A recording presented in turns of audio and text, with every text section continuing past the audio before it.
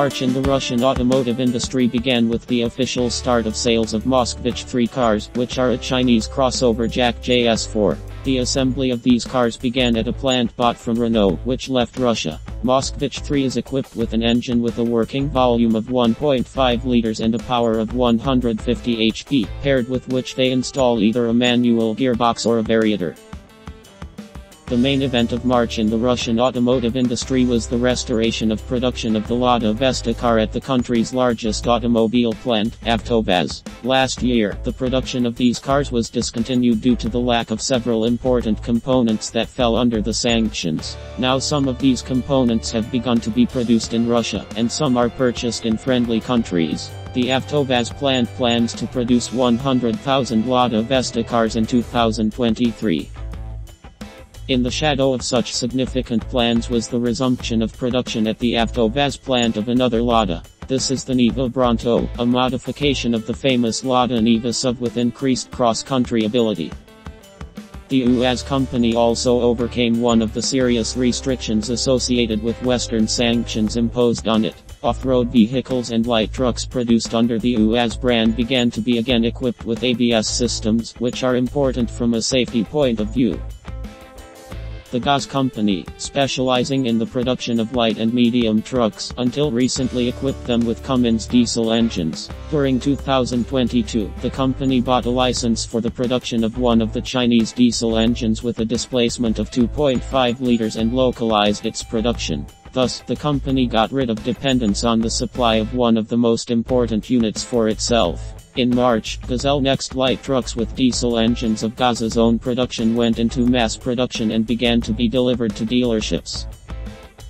The Avtotor company from Kaliningrad, which before the start of the Russian-Ukrainian war was engaged in the assembly of several European and Korean brands of cars and trucks, is switching to assembling Chinese cars. In February, Avtotor launched Chinese passenger cars, and in March it began producing Chinese Phaeton trucks. Their assembly is carried out on the same conveyor where Korean Hyundai trucks were previously assembled. By the end of the year, Avtotor plans to assemble and sell 5,000 Chinese trucks on the Russian market.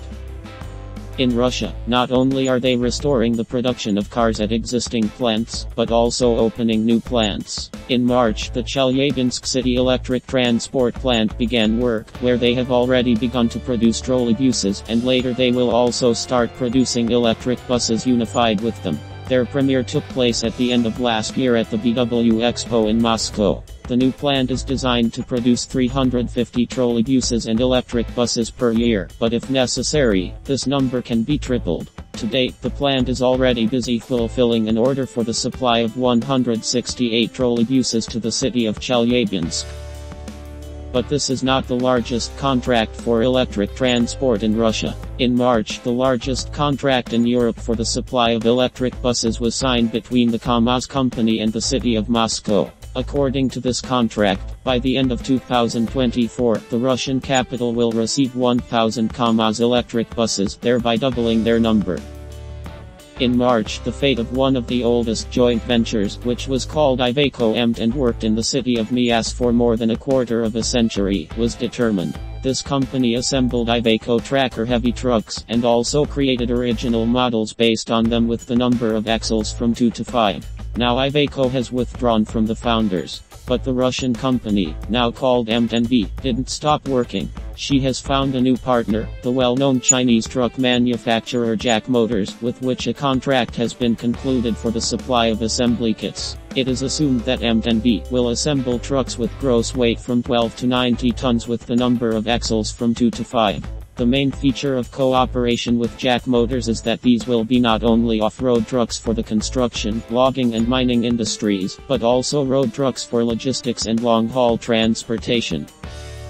Now let's see what's new in March happened in the production of Russian special equipment. In connection with the departure of American, Japanese and European companies from the Russian market, Russian manufacturers of excavators have cheered up, which in recent years have not been able to compete with their leading world manufacturers. The Iveco company Kranix has produced few of its own excavators over the past few years, making its main business in the supply of components and equipment for Russian excavator plants of foreign manufacturers. Now Kranix has announced the restoration of its own mass production of excavators and the launch on the Russian market of a whole range of new and modified models weighing from 22 to 51 tons.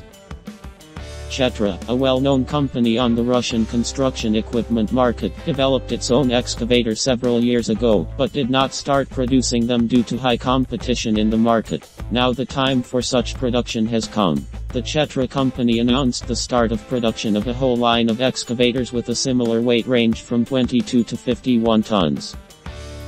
Russian manufacturers of truck cranes today are completely absorbed in solving difficult issues of import substitution of high-strength steels for crane booms and hydraulics for crane installations. But they continue to bring new models to the market. The plant of truck cranes in the city of Chelyabinsk offered customers the so-called city crane with a lifting capacity of 25 tons. This is a truck crane on a compact, and therefore maneuverable, two-axle KAMAZ chassis. It is designed to lift loads to a height of up to 22 meters and, when equipped with a cradle, can be used as a car lift.